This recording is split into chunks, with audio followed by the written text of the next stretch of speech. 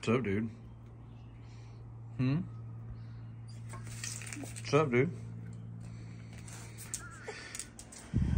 I'm not taking you with me. I'm just gonna be right outside. Go play. Go. Okay, so now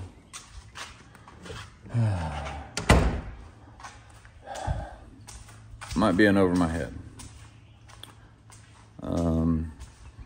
I traded my motorcycle for a boat a while back, and it was all good. I used it, the first year I had it, knowing that it wasn't quite the way I wanted it as far as the electrical was concerned, as far as, I don't know, the different mods that I wanted to do to it. I had one live well that was working, the other one was plugged up. So I rerouted a new line for the live wells and realized why the one line was plugged up at the transom, and that's because the pump was leaking. So I've got a new pump to put in there, but tip of the iceberg. Have some coffee. So as I said, there's the new pump, but I had to go get some new wire strippers this morning because I was fighting my other ones, and I've got all kinds of stuff to do to this boat. So down in there's the two live well pumps and a bilge pump. You can see the new hose that I ran, and that particular pump was leaking from the upper part of the housing. I don't believe that pump has a gasket on it, and since I can't find a gasket for sale anywhere, I've got the new pump cartridge to replace it with.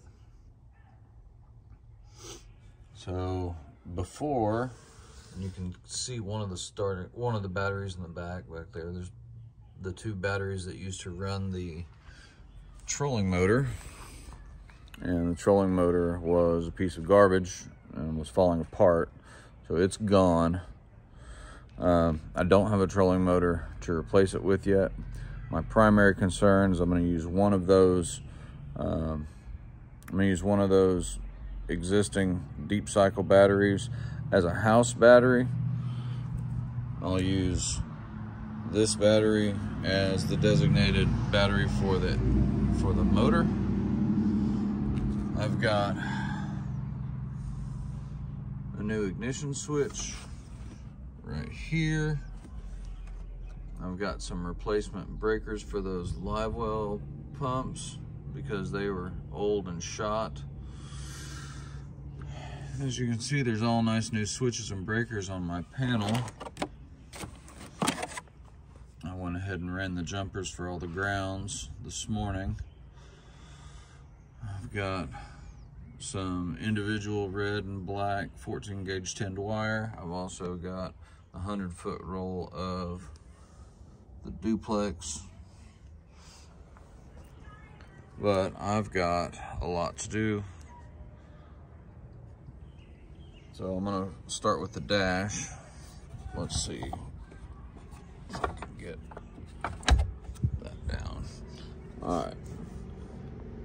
So I've got a tack that worked when I was running it. The sounder, I never saw it work. Speedometer is not functioning.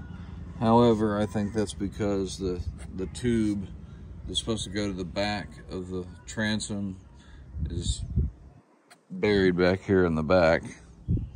So I should be able to get that working. This little switch here is for the sensitivity on the sounder again that doesn't work. Fuel gauge doesn't work. I think it's the sender unit. Voltmeter works. I guess that's the water pressure gauge and the trim gauge. I never saw the trim gauge work. So what I'm thinking about doing is just get rid of this sounder altogether and get rid of that altogether, and I can get like a push button switch and put a horn in that spot, and then I can use my fish finder for depth. I mean, the places I'm gonna go, I kind of have a good idea of what the depth is. I don't plan on running this thing very shallow anyway, but my next task is going to be that.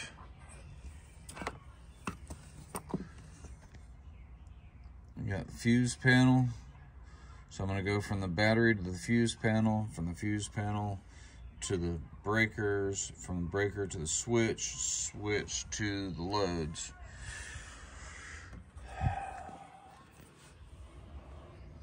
This is a mess, absolute mess. I tried to label as best I can. I didn't have any decent tape on me at the time. All I had was this blue painter's tape and a pen. I don't know how much of this I'm going to have to actually rewire, but there's a lot of stuff under here. There were wires that were going forward that were hot for no apparent reason. It's a lot. So if you've got any ideas, if you've done this kind of project before, please feel free to give me some tips in the comments. And if your tip is get some lighter fluid, find a field and set it ablaze, save it. I traded a motorcycle for this boat. It was maybe worth a couple grand, and I can't even replace that engine for that. So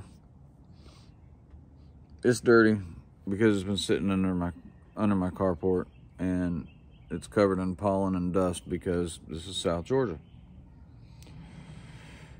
But I've got a decent amount of knowledge when it comes to electricity and running electricals. This is my first time rewiring a boat though, so hopefully I'm gonna just take it a step at a time, and I'll be able to get it at least lake worthy again. But I figured while I'm rewiring it, I'm gonna put in some lights, some strip lights. I've gotten a lot of parts for this thing already, so hopefully, I mean, it's a lot, but I think I can get it. And like I said, if you got some advice, I'm always willing to listen. So look forward to the next update, and hopefully it won't look quite as torn apart the next time you see the boat. Again, this is an 1800 TF bass tracker, and it's got a pretty monstrous motor on the back of it. Evinrude XP 150, and yeah, she's pretty sporty. This boat's just dirty, but look forward to seeing what you say, and wish me luck.